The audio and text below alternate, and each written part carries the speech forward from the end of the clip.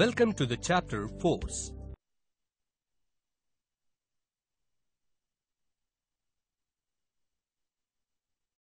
Now, let us perform an activity to observe the effects of net force acting on an object. Click each tab to know more.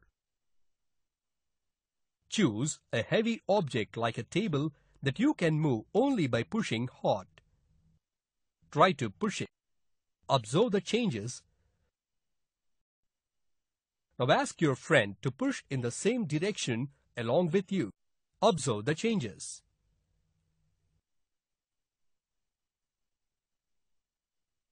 We observe that it is easier to push the table when you take the help of your friend. The force applied by your friend added to the force exerted by you results in both forces being applied on the table in the same direction. The total forces applied by both of you makes it easier to move the table. Now, ask your friend to push the table from the opposite direction to you. Observe the direction in which it moves.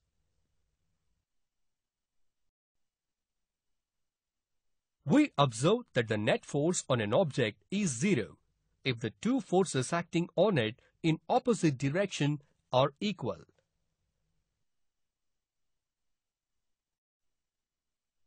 Finally, we learn that all forces have both magnitude and direction. While adding forces, the directions of forces have to be taken into account.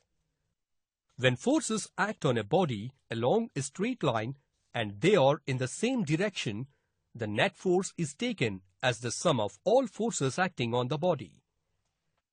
The sign convention must be used to add forces. The force F1 directed towards right could be taken as positive and the force F2 acting towards left could be taken as negative.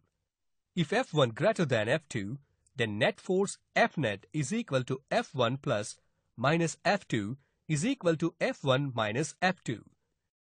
Finally, we conclude that if the two forces act in the opposite directions on an object, the net force acting on it is the difference between the two forces. The object at rest moves in the direction of the net force acting on it.